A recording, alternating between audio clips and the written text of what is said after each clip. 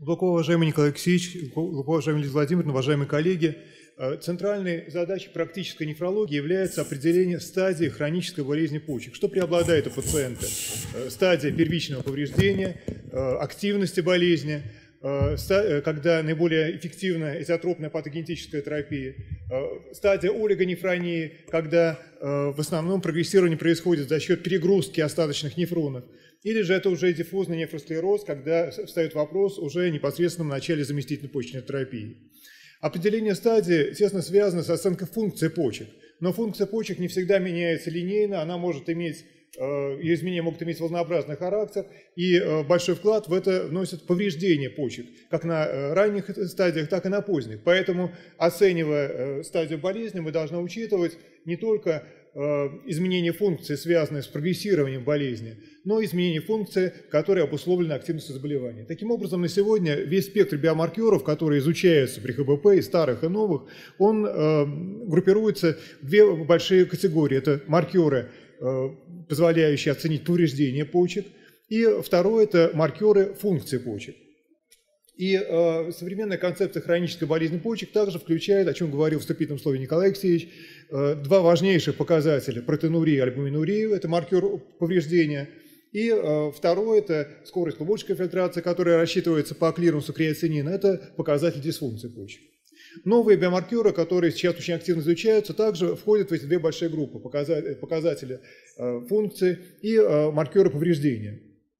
Мне хотелось вслед за Ириной Николаевной упомянуть такие важные биомаркеры повреждения, как НГАЛ, это липокалин второго типа, который вырабатывается в разных клетках эпителиального происхождения при их повреждении, в том числе в клетках канальцевого эпителия. И на сегодня расценивается как один из важнейших маркеров острого повреждения почек. Но и при ХВП он тоже играет определенную роль. Как показало наши более ранние исследования, наиболее тяжелые формы гломерулонефрита с более высокими цифрами артериального давления, протеинурии, характеризуются резким повышением экскреции с мочой НГАЛ. Коллаген четвертого типа более изучен при сахарном диабете, об этом тоже говорила Ирина Николаевна. Этот белок интересен, с одной стороны, как важнейший структурный компонент базальной мембраны и капилляров, клубочков и базальной мембраны канальцев. И в то же время он может откладываться в внеклеточном матриксе при прогрессировании нефросклероза, как уже патологический белок, не свойственный этим структурам.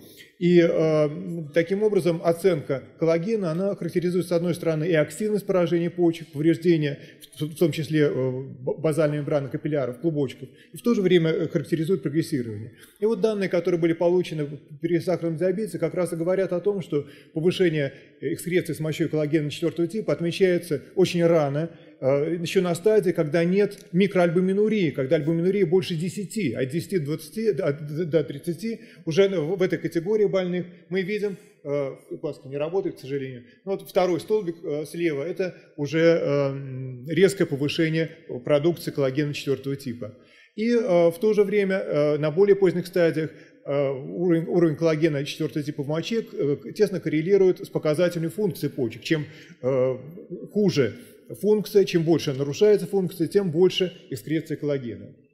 В крупном азиатском исследовании, это более 600, почти 700 больных, мы видим, что каждая более продвинутая стадия диабетической нефропатии характеризуется резким повышением коллагена четвертого типа. И, наконец, исследование, которое было выполнено в нашей клинике уже на другой нозологической форме ХБП у пациентов с васкулитами, с ансоваскулитами, у которых развивался вторичный гломерулонефрит, у них тоже изучался коллаген четвертого типа, и было показано, что он является наиболее чувствительным маркером при этой форме поражения почек.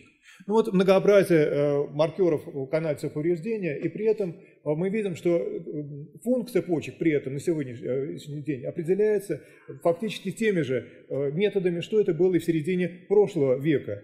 Появляются новые маркеры, такие как цистатин С, изучаются другие, в частности бета-2 микроглобулин, битрейс протеин, но принцип один и тот же. Эти маркеры используются для оценки скорости клубочковой фильтрации. А что касается функций канальцевых, то их нарушения на сегодняшний день в клинике изучается крайне мало. Отчасти это справедливо, поскольку именно процесс ультрафильтрации является константой. Это постоянная величина, и система ауторегуляции почечного кровотока поддерживает ее на постоянном уровне, в то время как многочисленные канальцевые функции, транспорт различных веществ в почечных канальцах, они очень изменчивы, зависят от сиюминутных потребностей организма, от изменений обмена веществ, от характера питания и так далее. Но уже давно известно, в ряде крупных морфологических исследований было показано, что не по данным именно биопсий, не именно поражение почечных клубочков, а поражение тубулоинтерстиции, степень тубулоинтерстициальной фиброза наиболее четко коррелирует и с дисфункцией почек, и, что особенно важно, с нарушением почечной выживаемости. Вот внизу эта кривая, она существенно зависит именно от выраженности тубулоинтерстициальной фиброзы. Это в дальнейшем было подтверждено при самых разных нефропатиях на огромном числе пациентов, и не только при гломерулонефрите, но при диабетической нефропатии, при амилоидозе почек, при интерстициальных поражениях почек, при сосудистых нефропатиях. И таким образом на сегодня выраженность тубулоинтерстициальной фиброзы является важнейшим прогностическим неблагоприятным фактором. Но как оценивать клинически? Авторы этих исследований предлагали оценивать по, в частности, такому важному показателю, как осмолярность мочи. И здесь отечественные исследователи, в частности, Мария Ратнер, внесли очень большой вклад в развитие этого направления. Но, к сожалению, оценивать осмолярность, оценивать, например, выделение ионов аммония с мочой достаточно сложно. Для этого требуются функциональные пробы, чтобы обеспечить большую воспроизводимость, точность этих показателей. Вот новые перспективы в изучении именно состояния почечных канальцев, канальцев эпителия дает на сегодня такой, тоже достаточно давно изученный, но привлекший вновь в последние годы внимание исследователей, белок, как уромодулин. Он впервые был описан там Хорсфолом, очень долго ему не уделяли внимания. Это белок, который вырабатывается, он очень высокоспецифичный, то есть он вырабатывается только в канальцевом эпителии, в исходящей части петли Генля и в начальных отделах дистальных канальцев. В других, в отличие от нгала, например, в других клетках он не вырабатывается. Во-вторых, он вырабатывается в больших количествах, что очень важно для биомаркера, для точности исследований. Его продукция сопоставима, например, с уровнем альбуминурии у здоровых людей. То есть это очень большие, достаточно большие цифры, не нанограммы. И очень важно, что он выполняет целый ряд защитных функций. Долгое время его изучали именно как белок, предотвращающий развитие мочекаменной болезни, пилонефрита. Он выполняет роль такой своеобразной смазки, защищающей мочевые пути. И вот его на сегодня, тем не менее, функции представляются гораздо более сложными. Это этот белок, который имеет очень сложный путь синтеза и внеклеточного, и внутриклеточного, и затем внеклеточного. Его продукция может нарушаться, существует множество мутаций этого гена. И сейчас описано уже более мутаций. И с этими мутациями связан целый ряд заболеваний. В частности, вот первые 3 строчки – это генетические заболевания, обусловленные мутациями гена уромодулина. И все они приводят либо к поражению канальцевого аппарата, в частности, это медулярная кистозная болезнь почек, возможно, гломерулярная болезнь, очень тесно коррелирует различные мутации уромодулина также с нарушением обмена мочевой кислоты и с развитием тяжелых форм мочекаменной болезни.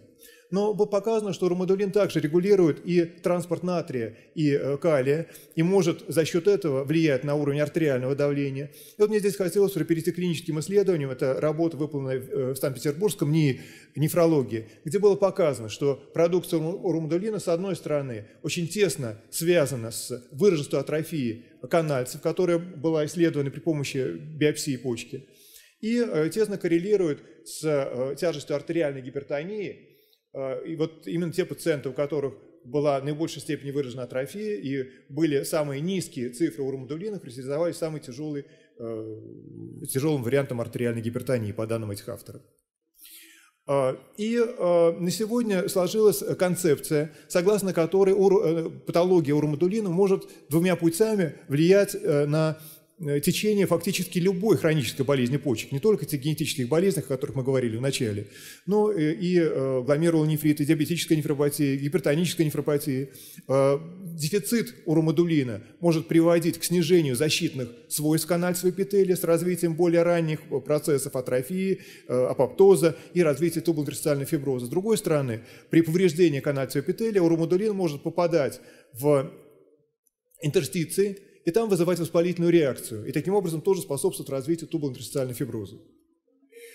Важно подчеркнуть, что уровень уромодулина тесно коррелирует с показателями функции почек разными методами, по кариотинину, по цистатину С, по азоту мочевины оценивали ее. Мы видим, что даже у людей здоровых, условно здоровых, старшего возраста, которые наиболее входят в группу высокого риска развития ХБП, у них отмечалась тесная корреляция дисфункции почек, начальной дисфункции с развитием дефицита уромодулина. И целью нашего исследования было оценить экскрецию с мочой уромодулина в сопоставлении с такими маркерами канальцевого повреждения, как коллаген 4-го типа ингал, о которых мы говорили в начале, и с традиционными клинико-лабораторными факторами риска прогрессирования ХБП, такими как протеинурия, артериальное давление, снижение СКФ. Характеристика больных здесь представлена. Мы видим, что преобладали пациенты с высокой протеинурией. У 1/3 больных протеинурия превышала 3,5 грамм в сутки. У большинства больных функция почек была сохранна, больше 60, хотя были представлены пациенты из даже 4-5 стадии ХБП. И морфологически это были преимущественно больные с мезонгиальной формой гломерулонефрита, с мезангиопролиферативным гломерулонефритом было их больше всего. Изучали коллаген 4-го типа, так же как ингал и уромодулин с помощью метода ELISA, иммуноферментного анализа. И вот мы получили такие цифры. Соответственно, считали, оценивая интерквартильный размах этих показателей, мы оценивали цифры коллагена 4-го типа выше 3,1 как высокие, и цифры уромодулина ниже, чем 81,6 оценивали как низкие.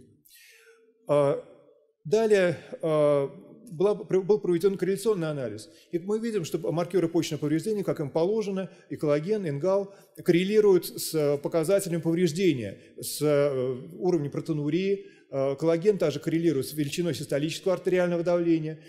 И в целом, сравнивая эти два маркера, коллаген 4-го типа ингал, мы можем сказать, что все-таки коллаген, он более тесно коррелирует с неблагоприятными клиническими показателями гломерулонефрита. Возможно, это связано с тем, что он более полно и многогранно участвует в процессах прогрессирования ХБП.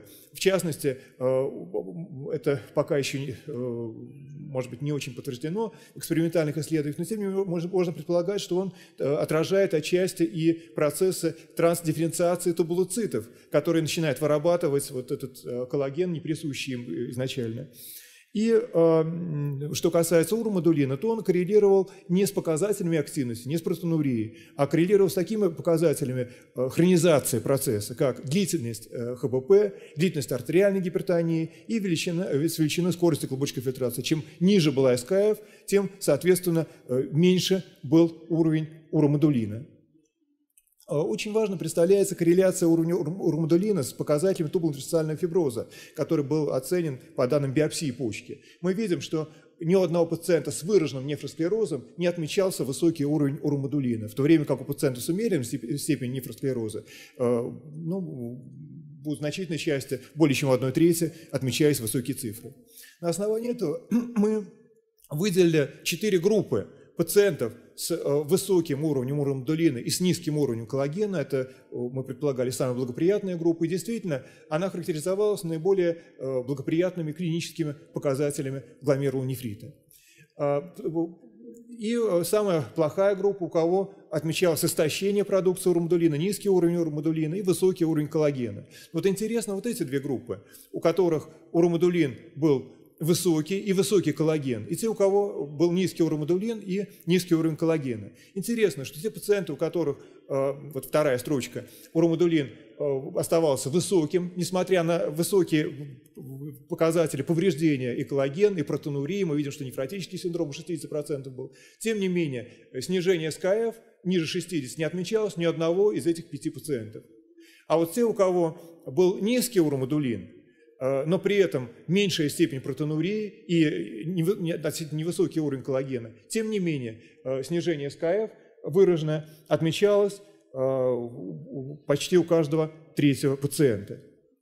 Таким образом, мы предполагаем, что на основании сопоставления уровня уромодулина как показателя стадии болезни почек и коллагена как показателя повреждения можно выделить 4 группы. Самая благоприятная группа, понятно, у кого уромодулин высокий, коллаген низкий. И вот особенно интересно вот эти 2 группы, у которых не соответствуют эти показатели. И можно предположить, что высокий уровень модулина даже при наличии высоких традиционных маркеров повреждения может играть определенную защитную благоприятную роль. И таким образом можно на основании этого показателя предсказывать более доброкачественное течение заболеваний почек. Но, конечно, для этого нужны, безусловно, перспективные исследования, чтобы проверить эту гипотезу и определить те цифры, уточнить те цифры, которые следует считать неблагоприятными для пациентов с нефритом и с другими формами ХБП. Благодарю за внимание.